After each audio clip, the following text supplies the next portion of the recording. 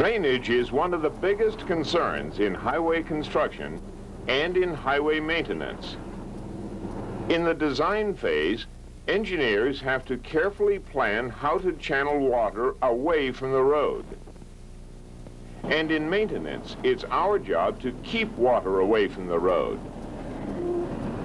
Because when moisture gets under the pavement, we can expect anything from potholes to base failures. One of the best ways to prevent these problems is to follow the procedures outlined in the maintenance handbook under edge rut repair and grade gravel shoulders. Depending on the condition of the shoulder, this activity can require as many as 10 steps. But before we go too far, let's look first at a properly constructed shoulder. Basically, there are two things that have the greatest effect on drainage: the slope and the inside edge of the shoulder. The slope should be gradual and away from the road. In fact, the handbook says this: the slope should not be less than 3/4 of an inch per foot, nor more than 1.5 inches per foot, depending on the texture of the surface and the roadway grade. Now, all that means is that, on the average, the shoulder should slope away from the road about 1 inch per foot. So if the shoulder is about 8 feet wide, the outside edge should be about 8 inches lower than the pavement. As for the inside edge, there's one requirement: it should be flush with the road. That way, the shoulder can drain water away from the road. If the edge is rutted, water will get under the shoulder and the road. And if there's a buildup of dirt or grass, the water gets trapped on the surface and can seep in through hairline cracks. Either way, there's going to be problems. So again, shoulders have to have a gradual slope of about 1 inch per foot, and the inside edge of the shoulder has to be flush with the pavement. Okay, now that you know the requirements, let's look at the procedures for edge rut repair. The first thing to do is to set up all the required traffic control signs. At a minimum, you'll need road work ahead signs on each end of the work area, but flaggers should be added if traffic warrants it. While the signs are being set up, the truck can be loaded. If you have a divider device for your truck, use it. If not, place a barrel in the truck. That's because on this job, the material has to be spread in a narrow path. So by placing the barrel along the tailgate on the passenger side, you can spread the material right where it has to go, at the edge of the shoulder. But spreading is not the next step.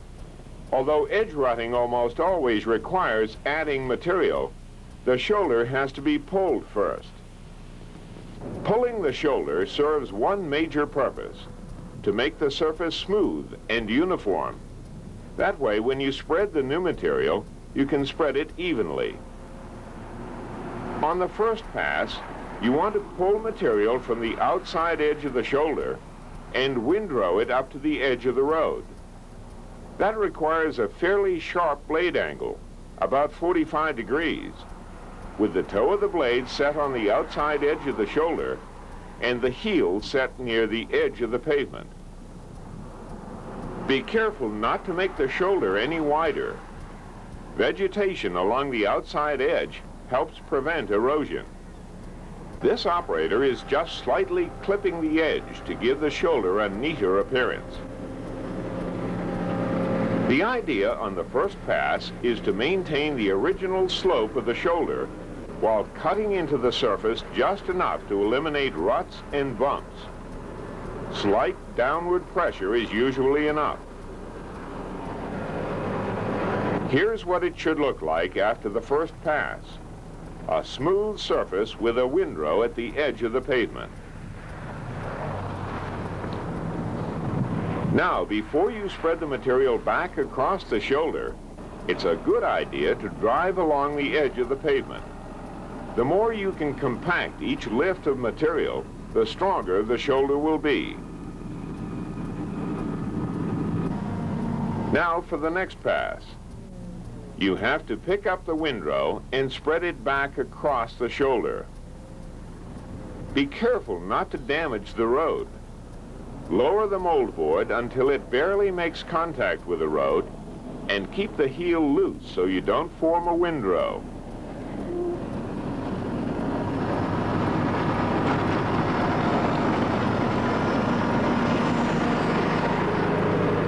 Notice that the rear wheels follow right along the edge.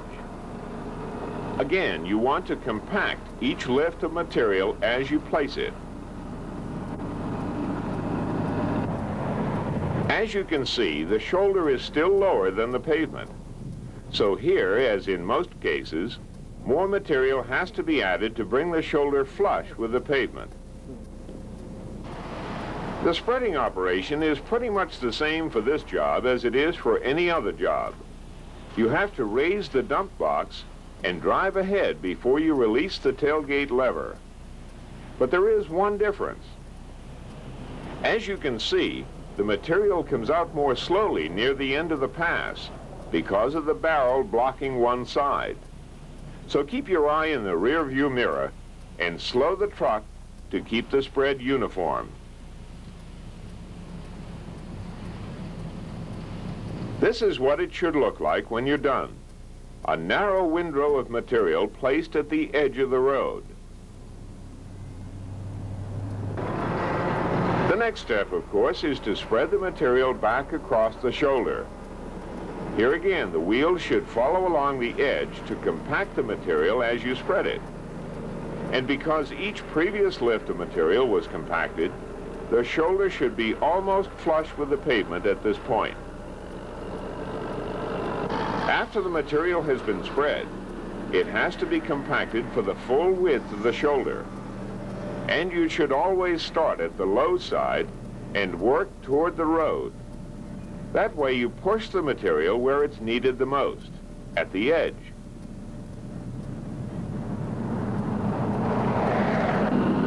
When you're through, this is what it should look like. A firmly compacted shoulder with the inside edge flush against the pavement. And that's the procedure for edge rut repair. To review, set up whatever traffic control devices you need to do the job safely. Pull the shoulder while maintaining the original grade and slope.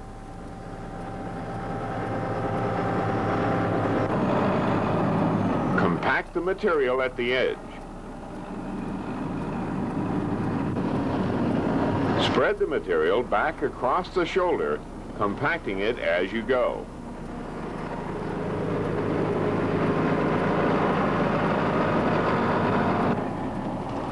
Place new material in a narrow windrow along the edge of the shoulder.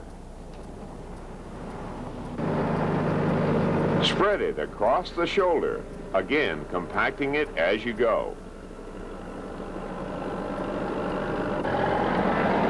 And finally, compact the entire shoulder, starting at the low side and moving toward the edge of the pavement.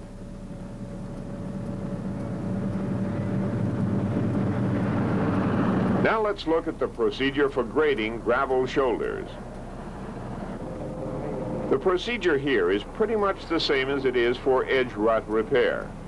The main difference is the severity of the problem. As you can see, the edge rutting here is not nearly as extensive as it was in the last example. So now is the perfect time to repair the shoulder, before water has a chance to get under the pavement. And because the damage is minor, many of the steps can be eliminated.